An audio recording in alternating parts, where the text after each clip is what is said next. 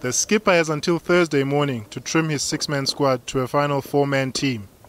He is struggling to choose who will make the cut, with teenager Lloyd Harris apparently playing the best tennis since the squad got together, leaving the door open for his potential debut.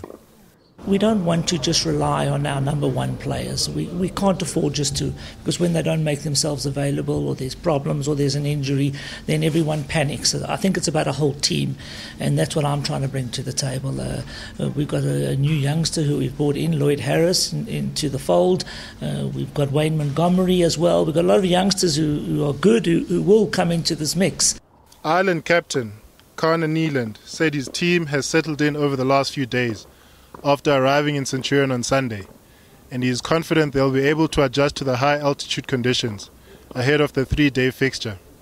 While the visitors boast a stronger outfit based on world rankings, Neeland believes they are in for a tough clash and they need to be prepared. The full-strength Irish team announced last month includes James McGee, Sam Barry and double specialist James Klasky and David O'Hare.